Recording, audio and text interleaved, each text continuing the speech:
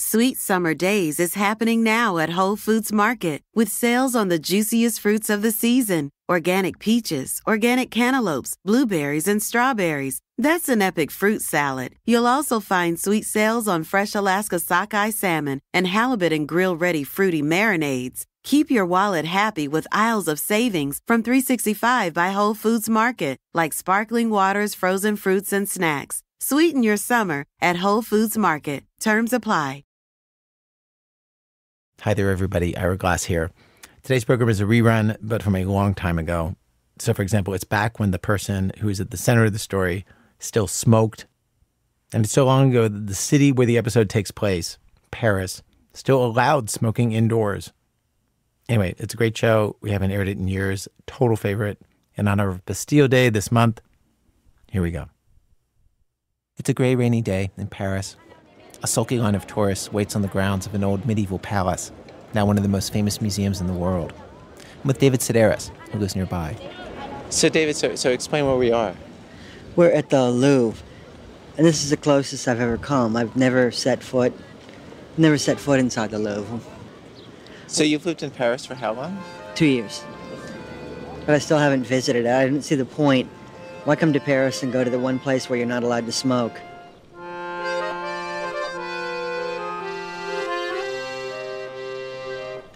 As a matter of fact, it's my goal to be the only person who's come to Paris and has never set foot in the Louvre.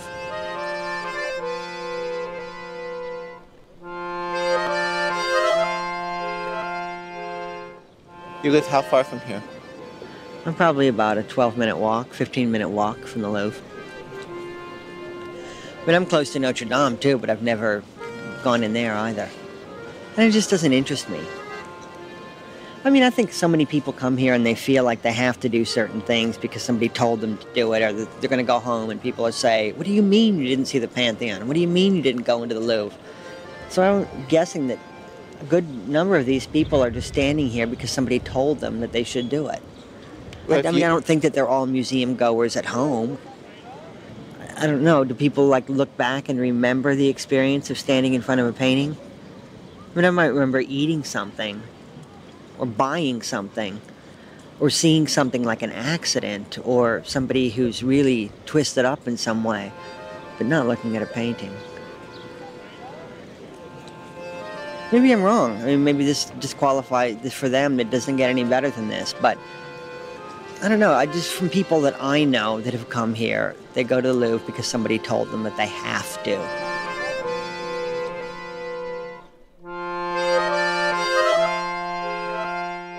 Today in our radio program, where you might go in Paris instead of the Louvre. I spent 3 days with David Sedaris, who writes a lot about what it's like to live in France. We never saw the Eiffel Tower, or the Rodin Museum, or the famous cemetery where Marcel Proust and Jim Morrison are buried. No historical sites, nothing having to do with the culture or language of the people of France. But if you want to know the best place to buy a model of a rotten tooth, or a collection of leeches, or a life-size replica of a human head with the top cut off so you can see what's inside, David did show me that. This is a pretty good medical supply store. Like these body parts that they have here, they're handmade and hand-painted, and they're not nearly as expensive as you would think that they would be. Like I got my sister Gretchen a stomach, or a backbone. I got her a backbone made out of papier-mâché for Christmas, and I think it probably cost about $60, which was that's a great price for a backbone.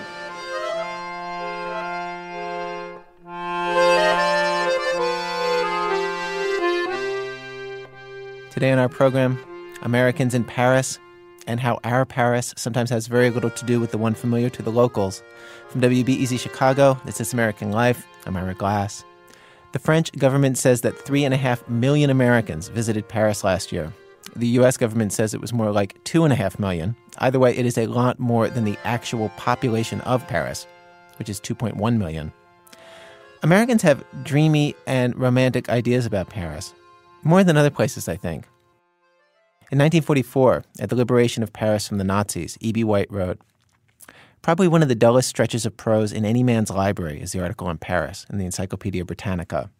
Yet when we heard the news of the liberation, being unable to think of anything else to do, we sat down and read it straight through, from beginning to end. Paris, we began, capital of France and of the department of Seine, situated on the Ile de la Cité, the Ile Saint-Louis, and the Ile Louviers in the Seine, as well as on both banks of the Seine. The words seemed like the beginning of a great poem. A feeling of simple awe overtook us as we slowly turned the page and settled down to a study of the city's weather graph and the view of the Seine looking east from Notre Dame. The rainfall is rather evenly distributed, continued the encyclopedist. Evenly distributed, we thought to ourselves, like the tears of those who love Paris. But what is it actually like in Paris, really, without the rose-colored glasses, if you're American? Well, our This American Life team headed overseas to find out. And let's just pause for a moment. What exactly does that sound like, you wonder? Well, here's a recording. Would you like to take a guided tour of Paris? No, we're not tourists. Do we look like those people who run around gaping all day? I guess they can't understand anyone coming to Paris to work. My suggestion is that we all go straight to our hotels and get some rest. I, for one, am exhausted. Well, Act 1 of our program today, Him Talk Pretty 3 Days. David Sedaris gives me, and you, a walking tour of his favorite places in the city that he calls home. Act 2, Sa vie américaine, in which we try to answer the question, what is it that some Americans see in Paris anyway? What is the draw? Act 3, Notes of a Native Daughter, why it helps sometimes to pretend your French accent is worse than it really is, and why it's harder to cut into a movie line in Paris than in New York, and whether it is the same for African Americans these days in Paris as it was in the heyday of James Baldwin and Sidney Bechet. Answers. Stay with us.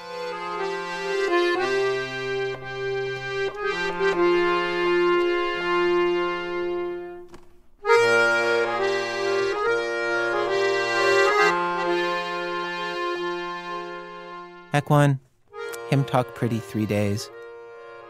2 years ago, at the age of 41, barely speaking French, David Sedaris moved to Paris. He had no special feelings about France, no particular interest in the French. It would be the same if it's Korea, he said to me. A sentence that, I think if the French ever heard that he said it, they would deport him. He moved for 2 reasons. 1, his boyfriend Hugh had a rundown house in Normandy. And 2, why not?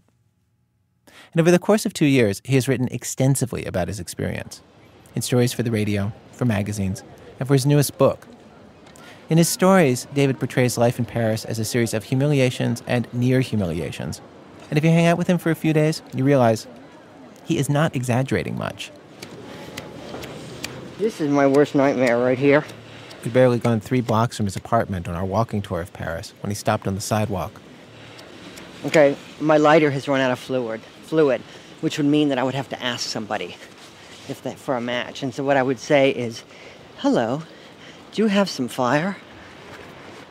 But, and I so hate saying that I usually carry like 4 lighters on me, so I always have a backup. So you're just digging into your bag here? Extra cigarettes, I know I must. People are cruel to him when he speaks and where they aren't. This is a hardware store where the owner and the people who work there are really, really nice to me. I buy things here all the time. I buy things that I don't even need just because they're so kind, and they generally just start laughing right when I walk in the door. And then the owner will call his assistants out of the back room and say, he's back. And I buy things like, I bought a heating element so I could make tea in my hotel room because I had to go to Germany. So I could go in and say, hello, I am looking for a stick that make the water hot today. So I say like really stupid things when I go in there, but I only say it in French, but they're incredibly good sports. I bought an ironing board and I was able to say, hello, it has been 3 weeks, I bought an iron. Now, today, I look for a table that might work with my iron. Have you such a table? And he said, an ironing board, and went and got one out of the back. But he's really, really nice, and it's a place I can always count on where somebody's going to be good to me. Do we want to walk in the hardware store? Do we need anything? Do they sell batteries? Yeah. Could you get me some AA batteries for the camera? Sure. We need 4. I'll pay.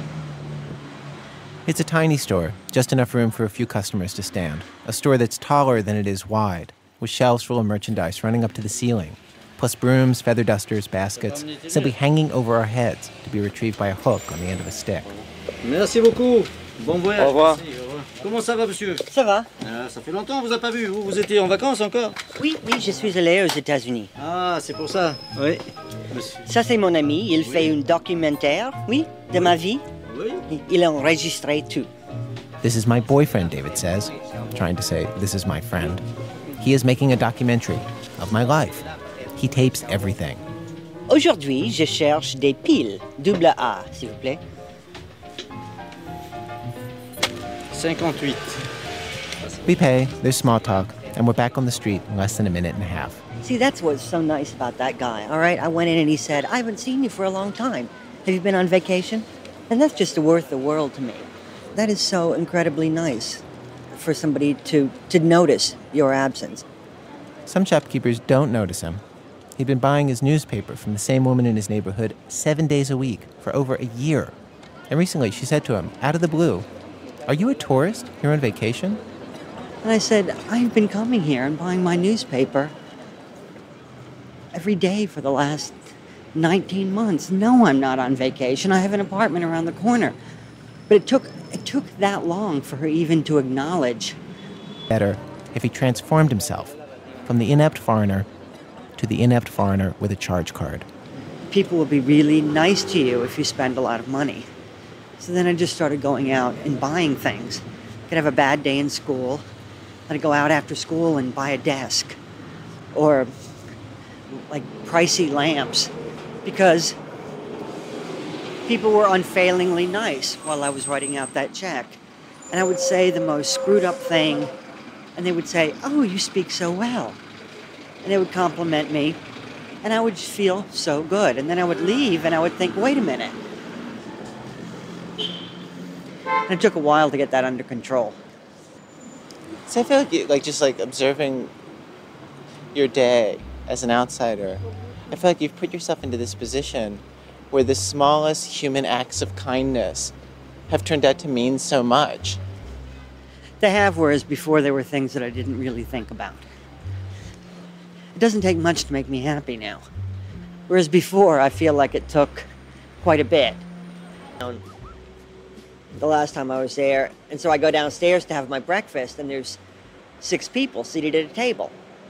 And usually they've got lots of tables, but here there's only one table, and I'm thinking, well, I don't really want to sit with 6 people, but if I turn around and leave, then they'll think that I'm being rude.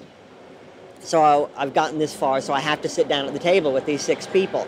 So I pull out a chair, and the man says something to me in German, and I say, "Oh no, just coffee for me, I'm fine with that." And what he was trying to tell me was that I was in his kitchen.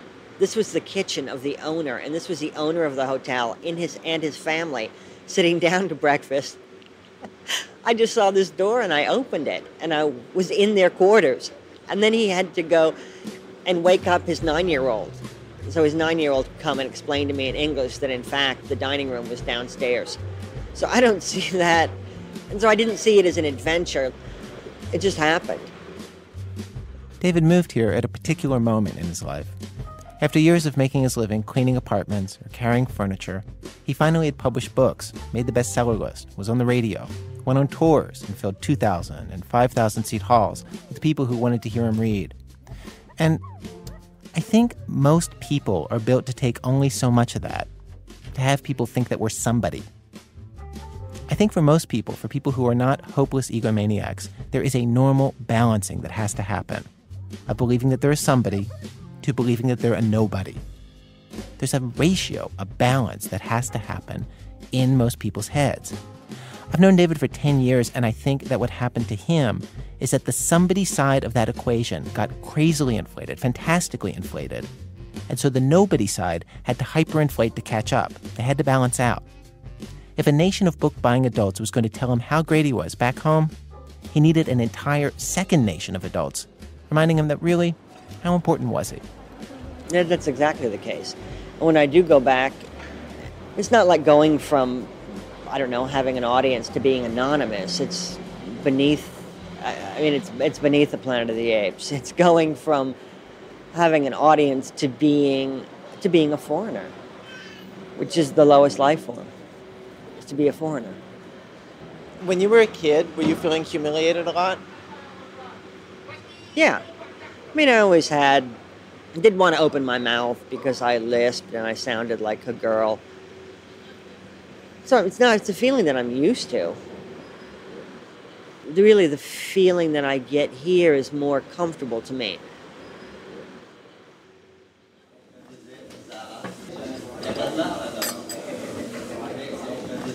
One day, David takes me to a cafe that he goes to all the time, often alone. And I'm surprised when he tells me that he is somebody who, until recently, had trouble going to a restaurant or a cafe by himself, just to get a cup of coffee. Because I'm always afraid that they're not going to see me there. And then they'll just be stuck there, and other people will say, look, no one's waited on that guy, and he's been there for half an hour, and he doesn't know what to do with himself. I get terribly self-conscious in those situations. I mean, do you? I'm not scared that if I'm sitting in a restaurant alone that they won't see me. Like, I assume that they'll see me and that they'll wait on me. You know what I mean? It's a business, and they need the money, and so they'll usually wait on you. No, but I'm always convinced that they don't see me and that they're not going to wait on me. And it just seemed to happen to me so many times in my life that I would go into a place and then you have to pretend like you're leaving of your own volition, like you've been waiting for somebody, and then you look at your watch and well, I guess they're not going to show. I'm not going to sit around here and wait any longer. And you make this whole little play that you do, but really nobody's watching it. But it's very elaborate. And then you can get up and leave. The thing is, like, what you're describing is like you're sitting there and you think that other people are watching in such a way that they will think, oh, that guy hasn't gotten waited on. Because that's what I do. I look at people like that, and I notice when it happens to other people. And it's because I look at things like that I imagine that everybody else is.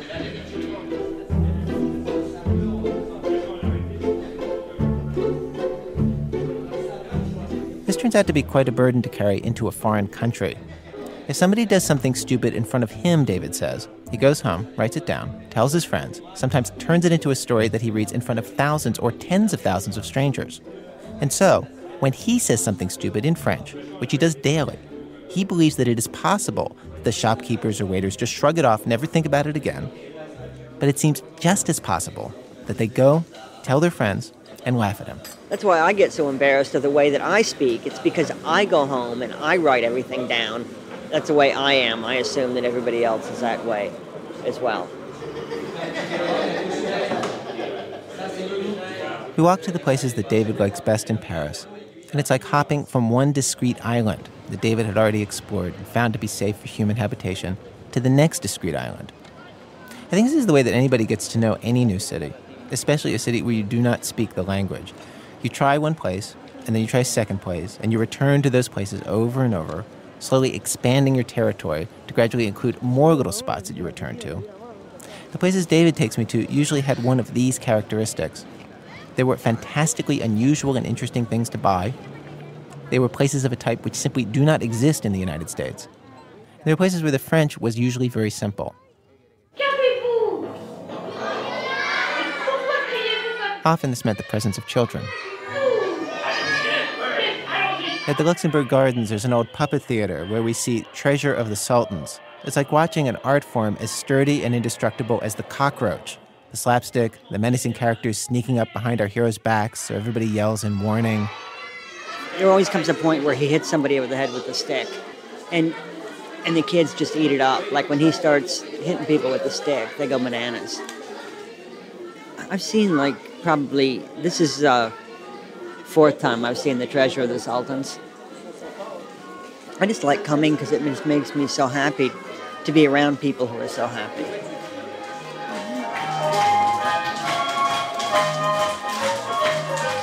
After the princess is saved from the pirates and the friendly tiger is rescued from the savage jungle to come live in Paris, we head outside to the carousel, where 6-year-olds are strapped onto wooden horses and handed little wooden sticks to play a game that dates to 16th century Europe or possibly earlier, a jousting game, where they try to spear a dangling ring while speeding by on horseback.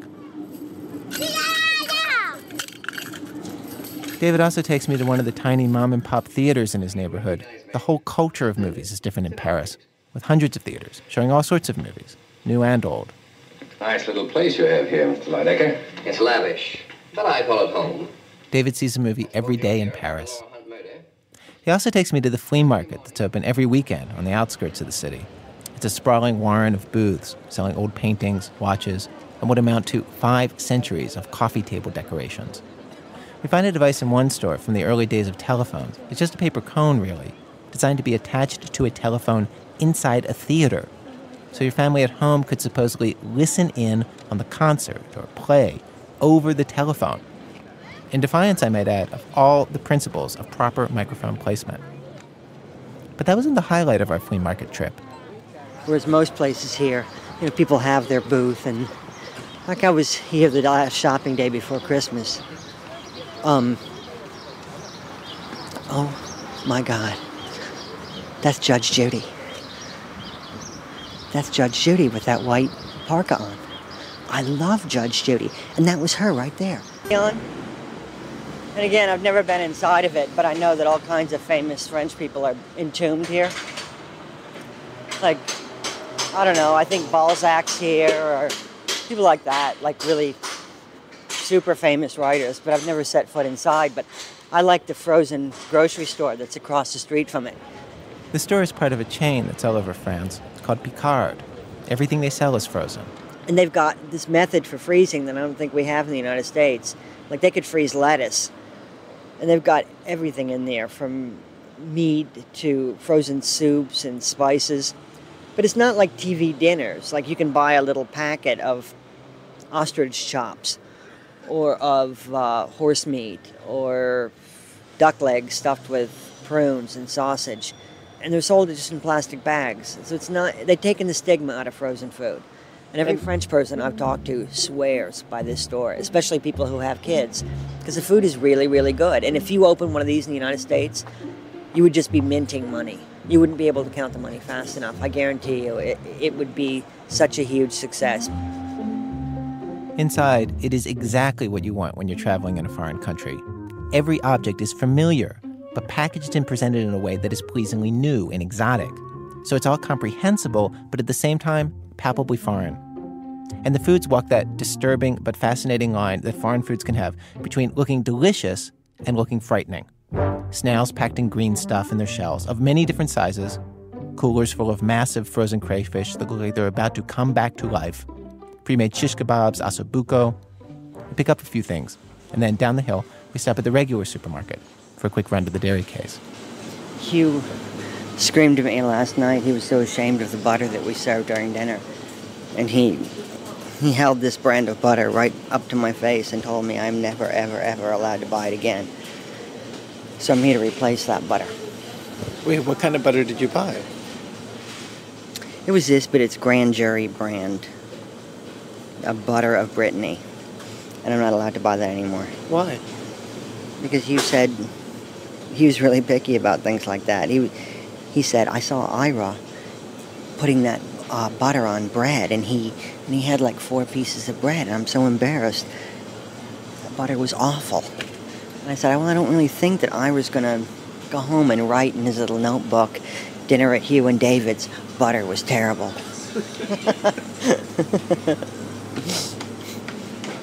That's what you're wrong, my friend.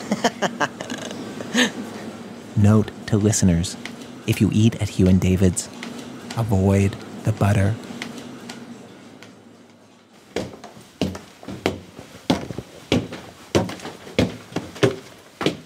At 31 Rue de Bac, we climb a wooden spiral staircase to a store that's been in operation since 1831, Des Rolles, which David calls the Noah's Ark of taxidermy. There's a kangaroo, there's a moose, there's 2 wild boars, about 5 different varieties of monkeys, a hyena, a pair of zebras, a polar bear, and a beautiful oak case containing different reptiles, snakes and lizards. And there's an ostrich. I mean, that ostrich is what, 9 feet tall? It's really magnificent. We walk through room after room, filled with pigs and lions, cats and dogs. The dogs are especially real-looking. Some of them, according to the woman who runs the place, are stuffed by their owners, who then never had the heart to pick them up. The price to buy an ostrich or a lion or a gorilla is nearly $10,000. To rent them for 2 days is $420 American. Most of the business is rental. David buys a magpie, black and powerful and sleek-looking, and we head down to the street. So did you have things like this when you were a kid? My mother had a great aunt who's the only person in our family who really had any money. And she was married to a man who was a big game hunter. And she would come to our house to visit when we were young, but I only went to her house once, and it was right before she died. And she had a trophy room. And there were all kinds of animals in there, extinct animals. There were snow leopards in there. There were white tigers in there. And you would walk into this perfect room, and there were thousands of eyes staring at you. And I just thought, this is what I want. And that's the thing that I loved. And that's the feeling you get when you go into Desrolles, that all of these creatures that are stuffed and poised to pounce, that they're all staring at you. It's the same feeling you get from being in front of an audience. It's the same feeling you get in front of an audience? Yeah, that people are looking at you. But these are creatures that are looking at you. You know that feeling that somebody's watching you. David, of course, thinks about that feeling a lot, especially here in France, where he wonders what Parisians think as they watch him, speaking so badly.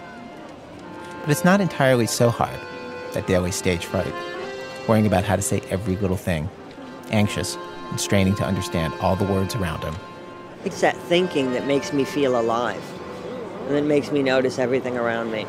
When I become complacent, like I was in the United States,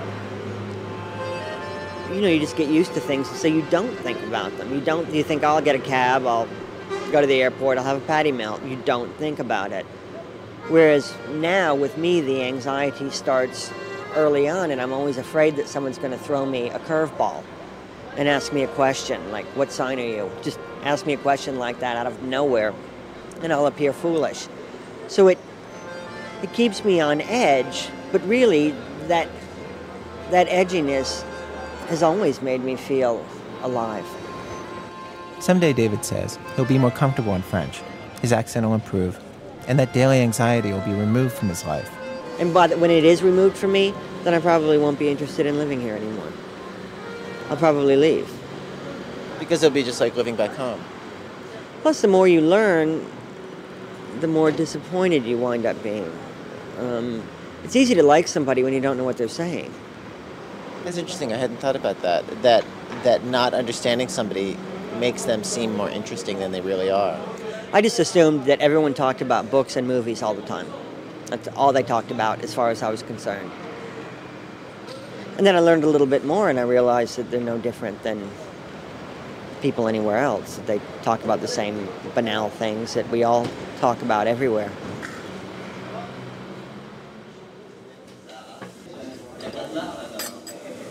At one point, at the cafe David goes to all the time, we sit and watch a waiter that David likes to watch, though he barely dares to say a word to him. The waiter's in his mid-40s, with a kind, baggy face. Picture the actor who played the Scarecrow in The Wizard of Oz, Ray Bolger. And this waiter's kind of a cut-up. He hangs out with the regulars, making them laugh at this and that. That's what makes him fun to watch. See, I wonder, though. I wonder where that guy lives, or how much money he makes, or he's married. I just want, you don't wonder about everybody, but I've always wondered about that guy. Do you think he makes his bed? For now, things are good for David in Paris. He still feels curious about everything, about figuring out what it all means, and that makes everything so interesting all the time. The mystery has not ebbed from everyday life. Ray Bolger takes a sip of wine. I always like it, too, when people drink on the job. He's behind a bar, he's drinking wine, he's smoking a cigarette, and he's picking his nose. Those are three good reasons to live in France, I think.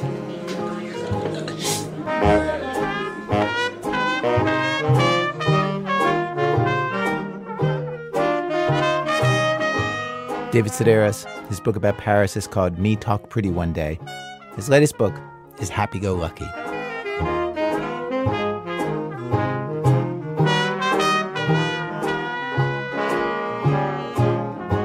Coming up, a public radio host who does not speak French mangles more foreign words in a minute from Chicago Public Radio when our program continues. I'm Ira Glass. It's This American Life, the radio program that dares to ask the question, Madame.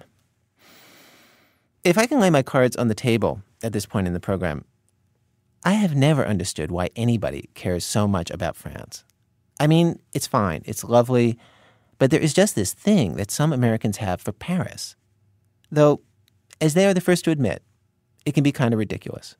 Well, when people ask me where I live, and I sometimes say Paris, and they say, well, I mean, you live in Paris. I mean, but that's my dream. Kristen Hohenadel has lived in Paris for 5 years. Why do you live in Paris? And I said, well, I just sort of wanted to. All the reasons that you give sound really embarrassing, cliche, and ridiculous at this point. I mean, Paris is a stale dream. And it's kind of like falling in love with the most obviously cute boy in the class, or, like the star of this, or like a movie star. It's like being a groupie. And and then you try to convince the other sort of 25 women who he slept with the last week, well, I really love him, and I think he loves me too, There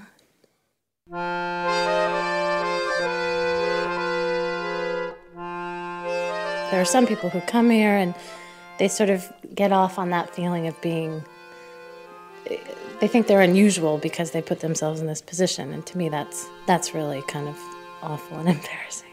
They think they're really special. Yeah. They think it makes them special to live here, as if it's original, and B, part of the horrifying thing about moving here, it's a sort of disappointing experience to realize that your dream is so banal. I mean, this is a dream I had my whole life, and it seems ridiculous to me now that it meant so much to me, it was so important.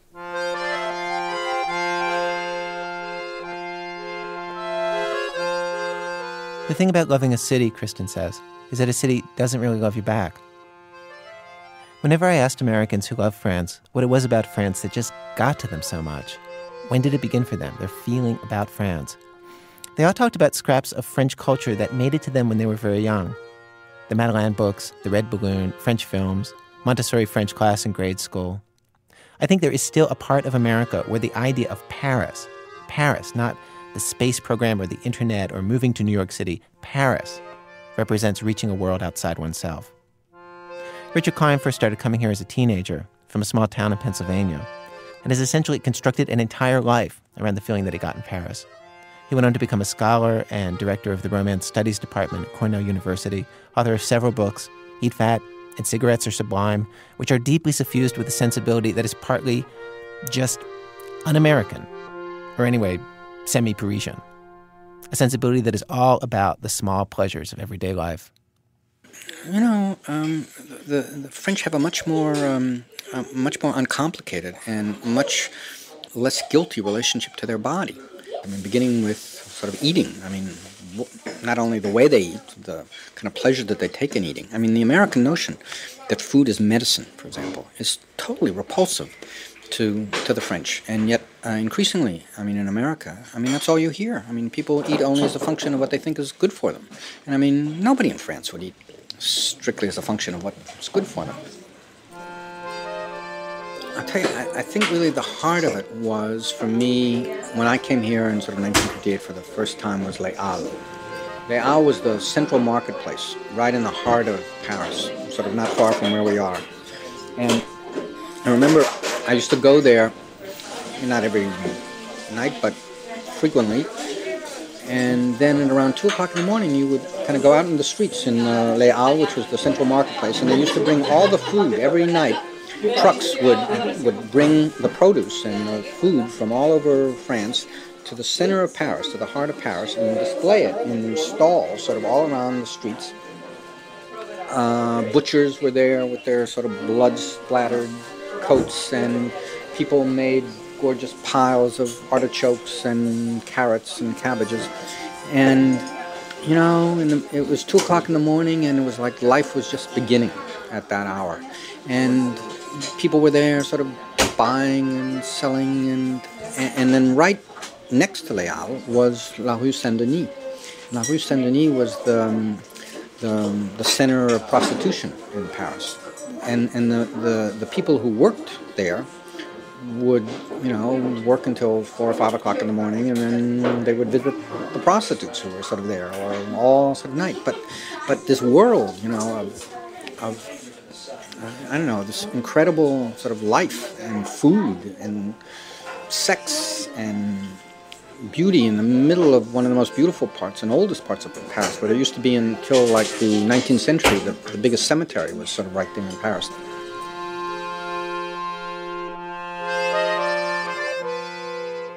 If you walk around Paris with Richard, he's constantly pointing out spots that had special meaning to Louis XIV. Or there's a restaurant that happened to be one of the first restaurants ever built in France, just after they began the idea of restaurants. Or the shops where the notion of putting big, huge windows on the fronts of stores probably began, so people could window shop. Fact is, a lot of what is so pleasing about being in Paris is simple.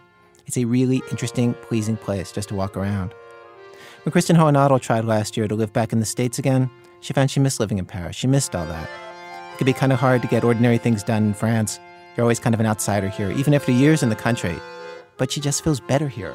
You walk down the street in Los Angeles and you feel lost. I mean, that's a terrible example because it's Los Angeles, but you feel kind of dwarfed. And here I just think, yes, this is exactly it. This is how life should be. The pace, the scale, the way it looks.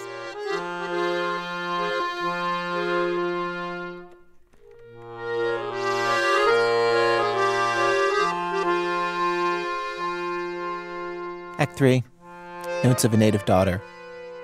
Janet MacDonald had already learned the language, she'd already learned the culture, had French friends in a French apartment, when something happened that made her realize how much she hadn't figured out. I was going to the movies with a friend of mine from Yale who is black also. And there was a long line. And we were like, let's jump the line. These white people, they're going to be scared of us. We'll just go and jump the line. We'll get to the front of the line. So, of course, we walked up to the front of the line like, yeah, you want to try me? I'm black. That usually works in New York. These people were ready to rip our hair out. And they were white. I couldn't believe it. They were like, in French, what are you doing? The line starts back there. You can't just walk to the front of the line. They were like ready to kick our butts. I was shocked. I'm like, these are white people and they're not scared of us? That's when I realized I wasn't in Kansas anymore. And I liked it. I mean, of course, it was kind of humiliating because, we're supposed to be the intimidating, scary ones. And then, all these, French bitches in high heels are, threatening us. And they were in our faces. And it made me realize that the whole white people than American white people. Different how? I feel much more comfortable. I feel that I'm not a black object. Richard Wright, after arriving here in the mid-1940s, said that he felt that all of his life he'd been carrying a corpse with him, and when he came to Paris, he felt it slip off his back. Did you have that kind of feeling? Yeah, I really have to say that I have felt that way ever since I got here, and a lot of my friends say, why are you living there? In fact, a friend of mine I went to law school with, he said, what is it about speaking French that makes white people not racist? He was very skeptical. But it goes beyond that. It's not just that we feel free of the burden of race, because we're still black. I still experience myself as black. It's just that that's not the center of my identity. It's not the first thing people relate to when I meet them here.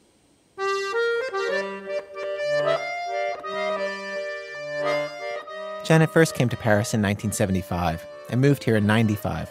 She's a lawyer in the French office of a big American company. She grew up in the public housing projects in Brooklyn, worked her way into Vassar College and on to graduate school and law school. And like a lot of people who make the jump from very poor, crime-ridden neighborhoods into the college-educated upper middle class, she felt like she didn't really fit in anywhere. Not with family and friends in the projects who were shooting heroin, barely surviving. Not with the black students she met in college. I thought they were bourgeois, Southern belles. I didn't want to be anything like them, and they didn't want to be like me either. They thought I was trash. I was project trash. I thought they were they put the B in bougie.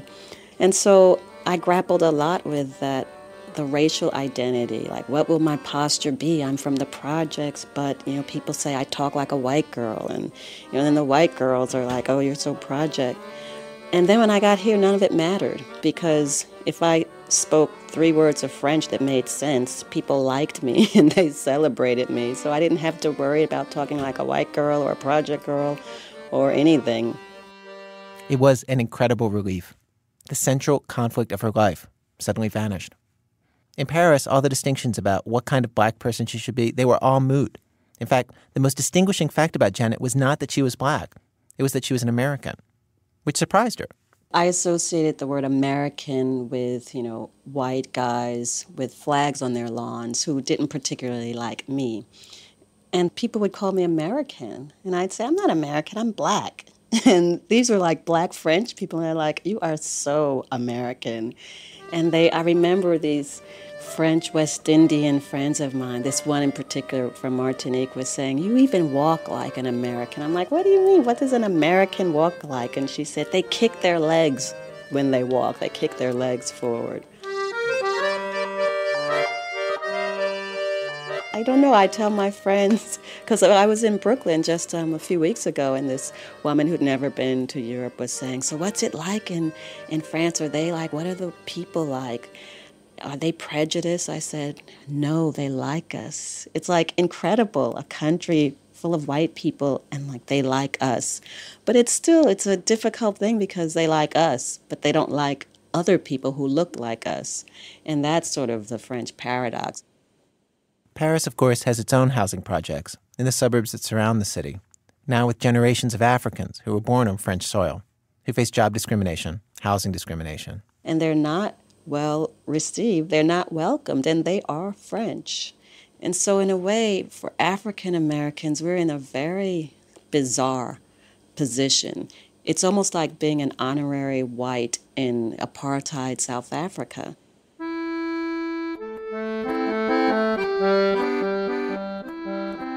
And I noticed that, as my French got better and better, that sometimes I wasn't as well received as I would be if I played up my American accent.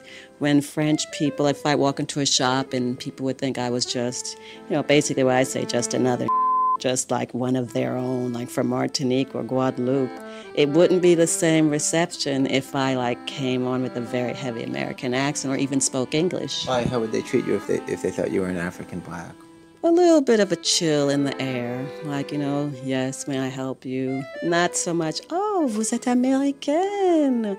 Oh, I love New York. I love to speak English. So it's very bizarre. It's a hard thing to reconcile because, good feeling is good feeling. And when someone receives you and makes you feel good, it's a positive experience.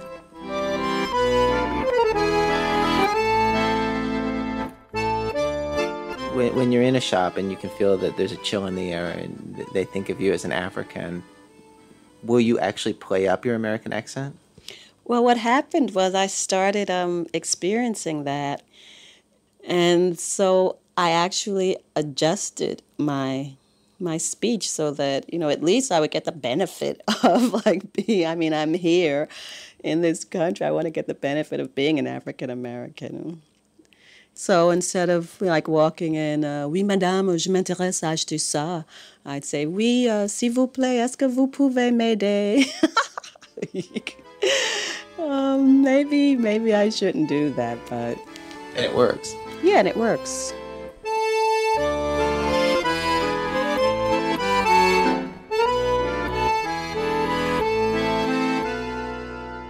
A friend of Janet's has suggested to her that maybe Parisians prefer black people from America because only a certain class of black Americans usually comes to France, educated, cultured, interested in France. When Janet asked the writer Cornel West about this, at a speech he gave this summer in Paris, that was his argument. Basically, he suggested it was a class thing. And he said, well, look at you, you're a professional, you're articulate. Maybe if you brought 15 of your cousins, it would be a whole different thing. So basically, he was saying if I brought all my homegirls from the hood, who didn't go to Vassar and who weren't lawyers and who didn't speak French, the reception might be a little chillier, even though they also are black Americans. About France, country where this transformation took place, it can be sort of shocking to actual French people. When we just won like Euro 2000, I was like, I came to work and I was telling the Moroccan secretary, we won, nous avons gagné. And she just glares at me because she was born here and she says, I'm not French, I'm Moroccan. It's just like Black Americans. I'm not American, I'm Black. And I was like, we won. And she's like, what are you talking about? You're not even French. What do you mean we won? I'm like, I'm French in my heart. And this Black friend of mine was saying, you're the only person I know who could sing the Marseillaise. That shows like how extreme you are. You know why? It's because I say to them, I never had a country. I had like a hood. I had Brooklyn, but I never felt like I had a country. So now I have a country. It's a little one. We always come in 3rd or 4th place in the Olympics, but it's like France.